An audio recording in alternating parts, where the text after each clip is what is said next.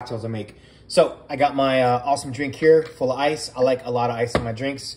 I got New Amsterdam passion fruit. I love it. You make fun of it if you want or not. It's a fruity drink, but I love it. And I got good old fashioned Walmart black cherry. I use black cherry sparkling water, or I use cherry limeade.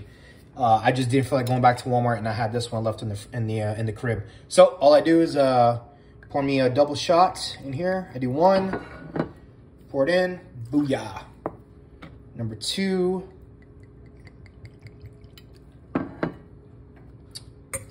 And then, of course, I do one for the homies. And then all I do next is fill it up with the sparkling water. I like sparkling water. It's sugar-free, and it just kind of tastes good. I'm not a big mixer of stuff. I normally like my liquor straight, but whenever I do my Friday nights, this is kind of like my little thing. And stir it up, and then that's it.